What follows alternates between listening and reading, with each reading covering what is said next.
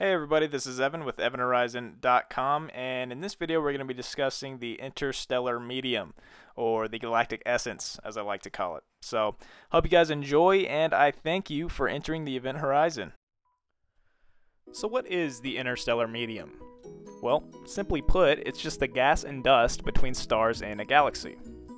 This gas is found in molecular, ionic, and atomic form, and is composed of hydrogen and helium, most of which is hydrogen at about 70%, 28% helium, with the rest being heavier elements.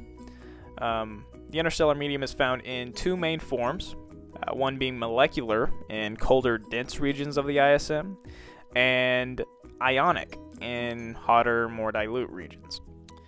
So there you go. That's basically what the interstellar medium is.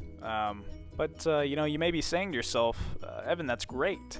Some gas in space, but why should I care? I mean, what's the significance of this? And to you, I would say that the interstellar medium is basically directly responsible for the formation of stars.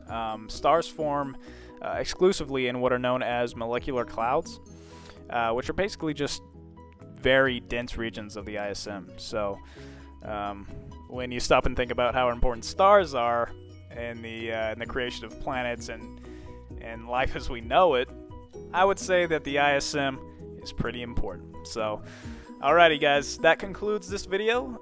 If you enjoyed, you can read the full write-up at evanthorizon.com, and if not, you can subscribe to my YouTube channel right here, or just follow me on any social media site you can think of. I'm pretty much everywhere. Alrighty guys, hope you enjoyed, and see you next time.